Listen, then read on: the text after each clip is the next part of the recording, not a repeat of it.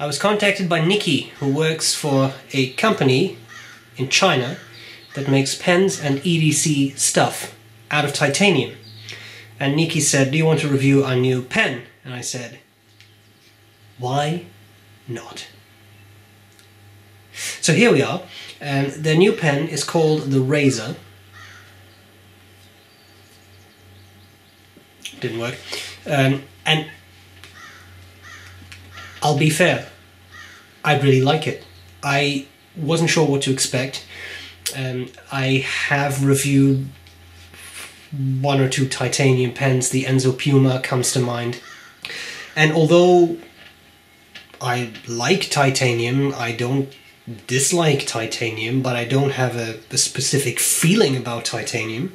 But I really like this pen. It's odd, it immediately struck the right chord with me. So we're going to have a look at it. Nice pen, number 6 B.R.E nib. That's kind of cool, not a smallish nib, it's a nice large nib. Even has a glass breaker on it. A lot going for it. So let's cover the parts of the pen, do a writing sample, and then I'll tell you what I like about it and what I don't like about it. Let's get started. Alright, so here we go with the Razor. Came in this box, Titana. I assume it is Titana, German. There is some Asian calligraphy here and I don't know what it says. I'm sorry. The box is simple. Now, the company that sent me this said maybe not show the interior of the box because there's going to be a foam insert and they didn't have those finished yet, so it's early production. But I'm sure we can all imagine what a foam insert looks like, right? So nice sliding, simple cardboard box. I kind of like it. Simple packaging. Those ribs are fun. Has a QR code, which is kind of neat. Also has the website. So I like this. Very simple box, but it works well. Another thing that came with it is a little polishing cloth, which I think is a neat addition. But what we really want to see is the pen. Well, let's start by showing it right next to a Lamy Safari. It's about the same length, but maybe a little thinner. Not a whole lot though. It's mainly at the ends, because I think at the barrel it's actually a bit wider. So nice, but more cigar shaped than the Safari is. Okay, let's cover the parts of the pen. Top of the pen, I don't know how well you can see that in the light, but there is a, oh, there you go. There's sort of a circle on there, which I think is nice. It's just a nice touch.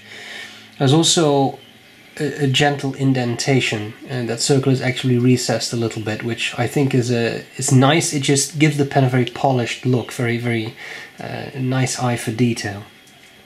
Now we have this clip, which has the letter D on there, and I'm not entirely sure what the D stands for because the brand is Titana, the pen is called the Razor, but there may be a reason for that that eludes me.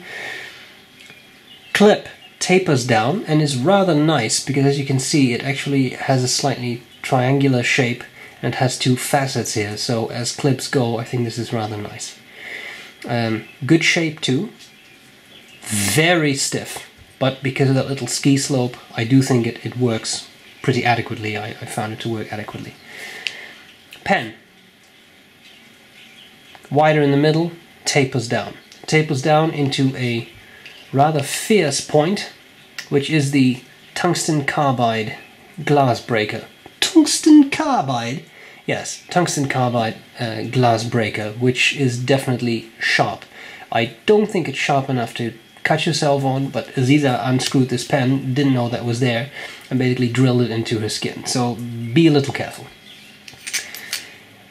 We unscrew the cap, then we have the section. The section is fairly thin, but to me this looks like a pretty decent balance. I don't think this step down is too large, but there is a bit of a step down. Section tapers down, flares out a little bit, and all of this is titanium, except for the nib. The nib is a number 6 B.R.E nib, fine, and not titanium. Interesting choice. Now, I assume the choice is because These steel nibs have sort of a chrome color, right, shiny metal, and so does the rest of the pen. Whereas most of the titanium nibs I've used, actually all of the titanium nibs I've used, have a dull grey color, more like this, and that may not look very good on the whole pen.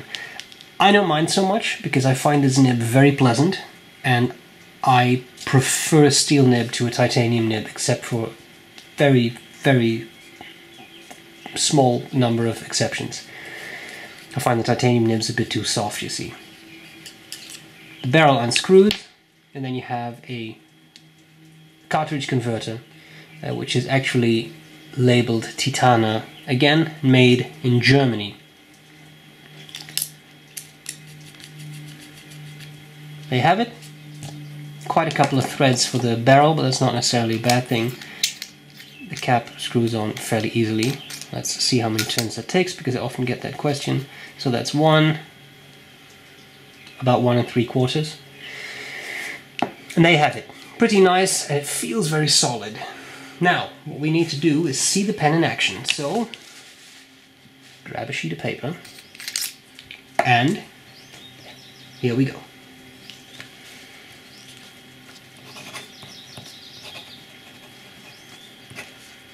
Once startup issue there.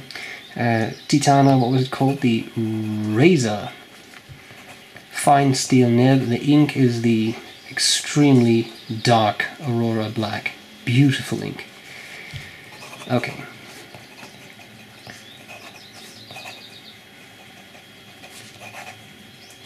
Don't forget, the camera microphone always makes nibs sound very feedbacky. What I can honestly say is it's actually a really pleasant nib. It's smooth, it flows very well. I haven't had a lot of skipping with it, so it's really quite nice. I rather like it.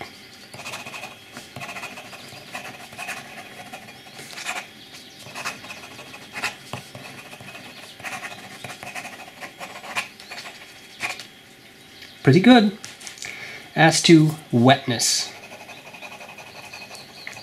startup issue there. It is smooth Rhodia paper. On a slightly more textured paper I haven't had any issues, but could be maybe a little better. Okay, so not a gusher, but it's very properly tuned. Line variation, as always, very careful. Not a whole lot there. And the final question is one of reverse writing.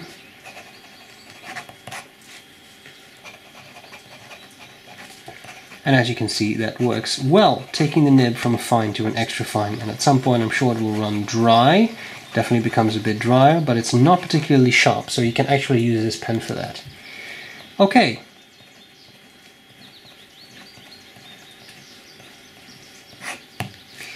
End of the writing sample. Let's see what I like about it and what I not like about it. What do I like? What do I not like about the Titana Razor? I have to admit, I unboxed it and I immediately really liked it. It appealed to me, it struck the right chord with me. I like it. I like the package, even though I have not seen the foam inside of the box. I'm sure it will be fine. Simple box, polishing cloth is a nice touch. Sorry, time for a sip. Sorry about that. A lot of things going for it.